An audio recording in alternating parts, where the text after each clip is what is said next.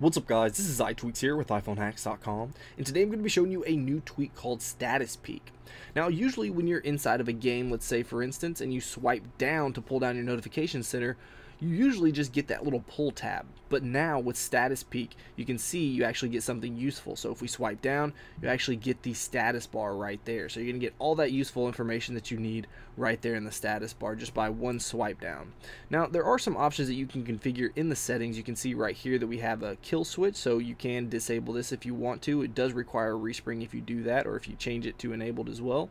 Down here we have some appearance options, so you can tap right here to change the status bar to have some rounded corners, and I'll show you that in just a second. You also can change the status bar style, so you have your light blur, your dark blur, and your solid black. So that first one was actually a light blur, so we're just going to change this to a solid black, and I'll show you what that looks like. And right down here you have a toggle for the bottom bar. So basically what that does is put the notification center, or I'm sorry, the status bar at the bottom of the notification center. So if we swipe down right here, you can see that we have the status bar right down there at the bottom, and it's not going to change whether we scroll up or down on the notification center.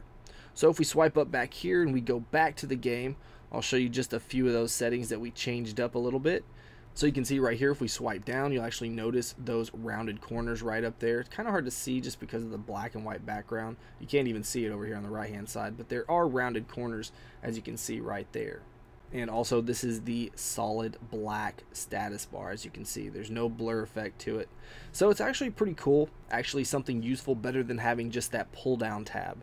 So if you want to check this out, you can do so in Cydia. This is a 99-cent tweak. Let me know what you guys think about it in the comments below. And if you enjoyed this video, please hit that like button. If you want to see more of my videos, and don't forget to subscribe to our YouTube channel.